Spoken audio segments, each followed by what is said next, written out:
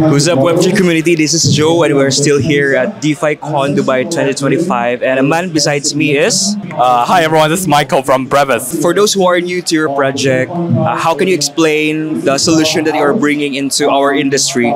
Sure, yeah, Brevis is an off-chain verifiable computing engine. So what we do is that, when blockchain itself is like, cannot handle certain data-intensive or extremely complex computation, instead of doing everything on blockchain, you can actually offload the computation to an off-chain environment, do the computation there with extremely low cost, but at the same time generate a zero-knowledge proof about that computation result. So the nice thing about zero-knowledge proof is that you can actually bring the zero-knowledge proof with the computation result all the way back to the blockchain, where smart contracts themselves can verify this very simple and succinct proof with extremely low cost. So with this kind of a on-chain to off-chain and back on-chain cycle, what you have is infinite amount of computation power, because now you can do computation off-chain, but at the same time, same level of security, because every computation result is also verified using the ZK proof. So you can do a lot of things with Brevis. Such as scaling up the kind of computation you can do in your smart contract. You can build like a user Web2 to Web3 bridge using something called zk-TLS that is built with Brevis, or you can do things like building individualized user experience in your smart contract by allowing them to prove their interaction, the user experiences using historical on-chain data, and so many things you can do with Brevis. So how does it differs to data indexing? Right, so this is a great question, right? So what Brevis allows you to do is not just indexing data off-chain. If you look at all the data indexing solutions, these indexing solutions are for human to read the blockchain data, right? So if you have some off-chain indexing, reading on-chain data, and if you directly bring the data back to the blockchain, what you lose is the security and the trust-freeness of blockchain, right? So because now you're trusting this centralized off-chain oracle that is reading data from blockchain. Now what Brevis does is that it actually generate a ZK proof of this data existence and the computation on top of the data, and as if you're just completing the entire computation data access on-chain directly, but with much lower cost and a much lower latency. So why does it matter to the Web3 industry? Right, so we have two products, right? So one is called ZK coprocessor, ZK data coprocessor, that allows you to generate the ZK proof of historical on-chain data. So what this means is that you can now enable a new generation of user experiences on-chain. So for example, we work with PancakeSwap and Euro to power their intelligent DeFi features. Like for PancakeSwap V4, we launched something like a user trading volume based fee discount with their new hook architecture, right? So you can basically, if this is something that has been available for all centralized exchanges. If you trade it aloud this month, you get some fee discount next month. But if you look at the DEXs, none of the DEXs today has this kind of a feature.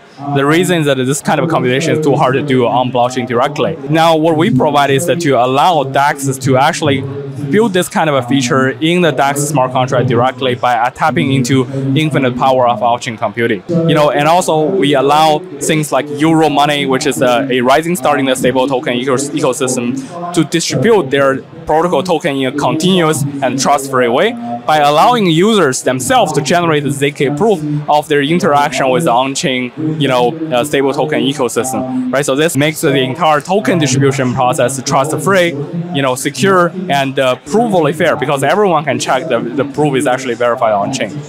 Amazing. That's something an innovative, project, man. So my next question would be, let's talk about education. So we know that education is one of the crucial part in onboarding Web3 users. So how does your project contribute to educating users in the broader community? Yeah, definitely. So I think the very important thing for educating, especially developer and user community, is to make your technology simple to use and simple to understand, right? So this is why we for our SDK, for example, right? So we build using ZK technology, which is very powerful math tooling and everything. But for developers building on top of a Brevis or using Brevis, they don't actually need to know anything about the underlying math. We structure this as a very simple to use SDK for them. And also we also have the second product of generalized ZK VM that it can just write the Rust program that they used to write without even learning blockchain programming. they can actually just like write blockchain applications using ZK because we provide a very, very abstract and easy to use, developer interface. So I think this is kind of the thing that is generally important for Web3 education. That is, you make things simpler for both developer and then users. Can you invite our viewers? Where can you reach you out, guys? Follow us everywhere. We're basically everywhere. So we are on Twitter. Our Twitter handle is Brevis_ZK. So it's a BREVIS_ZK. And from there, you can go to our website and everywhere. So yeah. All right. So you can check it out, guys. Their website, their social medias as well. So like my last question would be, what makes you most excited for this year's Token 24/9 in Dubai? I think this year has a lot of interesting things. If you look at the amount of side event, the most amount of side event is like actually AI oriented. And I think combining AI and the crypto is definitely something that we have been looking at a lot. But I think like if you want to use anything related to AI on crypto, what you really need is a verifiable AI or verifiable inference, right? So like how do you know if you input something to a black box model, it spit out something? How do you know behind that black box whether it's a powerful model or a kind of a low power model is that just faked and pretend to be something that is powerful, right? So like verifiable inference solves that kind of a problem using ZK because it can actually generate a proof showing that this output you're getting from this model, from this black box, is actually coming from a pre-committed and pre-tested model, right? So that's kind of like thing that we are very excited about, especially with DeFi plus AI, where you can build an AI agent that manages and touches users' fund for user on behalf of user. This kind of a verifiability and security becomes even more important because like otherwise it's indistinguishable between just like using a centralized entity or human to manage user fund. Amazing. So thank you for your time, man, and see you around. Thank you. Yeah.